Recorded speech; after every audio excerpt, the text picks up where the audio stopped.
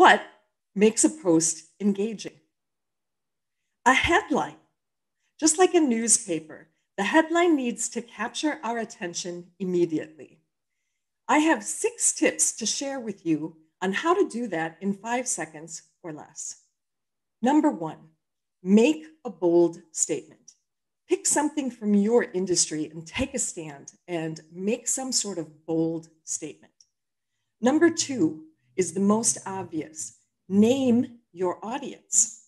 For example, coaches and consultants, or attorneys and financial planners.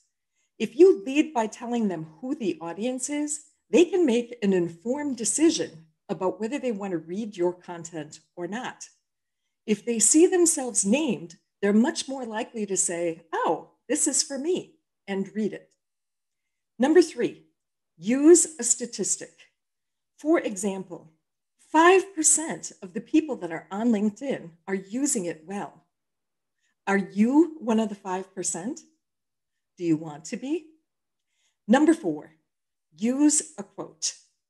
Here is one of my favorites, and it has many applications in the business setting.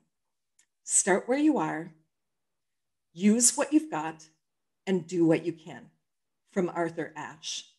Number five, ask a question. There isn't anything more successful at engaging your ideal audience than asking them a direct question. And here's an example. Do you feel awkward with self-promotion? Number six, state a huge problem. For example, how many times a day are you receiving unsolicited pitches?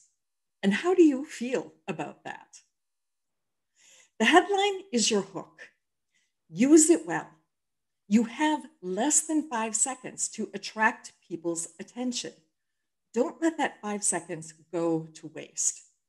The headline is where you release your bottled lightning. And here's a challenge for you while you're working on your hooks. How is your profile headline? Add some spice to that as well. If I looked at your headline, would I say that it is mild, medium, or caliente? Think of your headline as a courtesy.